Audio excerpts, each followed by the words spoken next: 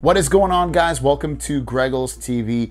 I want to talk about the Galaxy Z Fold 2 and the battery life I've been getting since this phone has been released. It was released in mid-September and it's now in January at this point. So it's been about 3.5 to 4 months since I've had this phone. I wanted to talk about my battery life performance that I've been getting with this phone. But before I tell you my actual performance numbers, I wanted to tell you how I really use this phone day in and day out. First of all, I watch a lot of video, mostly YouTube, and I'm walking and watching videos. I'm walking around my house or like sitting down watching videos on this. I'm doing video chatting through Google Duo or Instagram video or one of those. I do a lot of social media stuff with Instagram and Twitter and Snapchat and Facebook. I do shopping with Amazon, or I look through the Slick Deals app. I do a lot of websites, I'll go into different websites and searches and things like that. I listen to a lot of audio, have them be podcast or just music, sometimes the occasional audiobook through Audible. I've got Bluetooth devices connected to this, such as like I'm driving in the car, I'll have this connected to Bluetooth, or I'll have earphones on or headphones on connected to Bluetooth.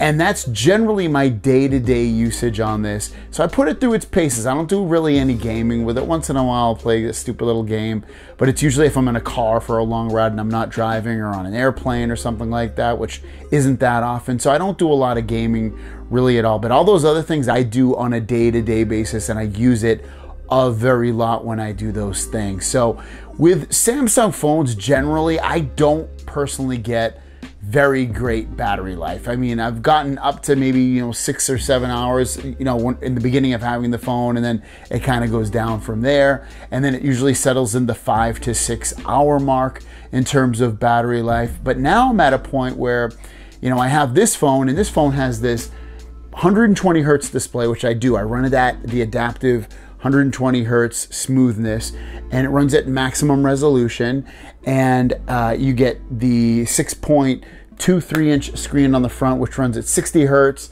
and then the inside display is 7.6 inches, which runs at 120 hertz, like I said just a second ago. I've got the speakers maxed out when I'm listening to audio through this generally, so it's at least over halfway, and that uses battery life. So like all these things, I take photos and videos, and all those things obviously use up battery life, some more than others. I use navigation as well sometimes if I'm driving. That leads us to the point with what kind of battery life am I getting with this at this point, with this phone being 3 to 4 months old. And before I answer that question, one other thing I want to add, just because I thought about it, is what power mode, and I use it on Optimize, which, let me read it. It says, get the recommended balance of power and battery life, so performance and battery life. So that's what I use it on, and I generally don't use it on high performance just because I don't feel like I need to. It runs like a beast. It's super fast, smooth, beautiful, bright enough, everything. So what do I get for battery life? That's the long-winded question. So I looked through what I get, and generally I have to charge this twice a day no matter what, and I usually have to charge it around 2 p.m. or so, because it's really getting into that 15% or less battery life. I'm on it from about 6:30 in the morning, it comes off the charger, and then around 2 p.m. when I'm putting my son down for a nap,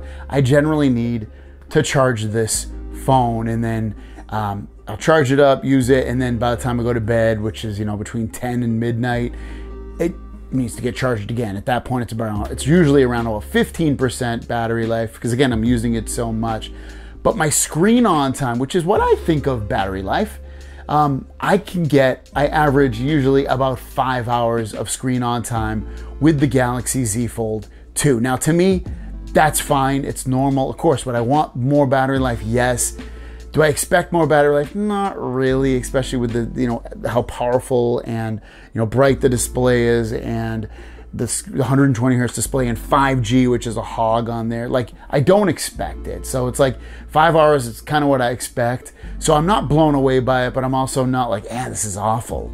Some people might look at that and be awful. Some people might get more than that. I get a lot of notifications with my security cameras and that kind of stuff. So that obviously eats away a little bit at the battery as well. But beyond that, 5 hours, I feel like screen on time is generally really, really good.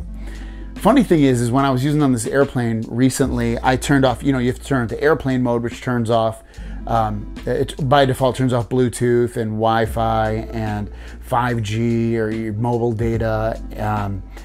And when you turn off 5G, for instance, and just have no mobile data and really no Wi-Fi, I was getting amazing battery life. So like if I didn't have to use those things, I would definitely probably be fine with using this phone all day long and not having to charge, but obviously I need data, so it's gonna eat away at the battery. But yeah, 5 hours of battery life with the Galaxy Z Fold 2. Let me know in the comments down below what kind of battery life you're personally getting, because that's what I'm getting. And that's generally what I've gotten on almost every other Galaxy phone and most phones for that matter. So let me know about you guys.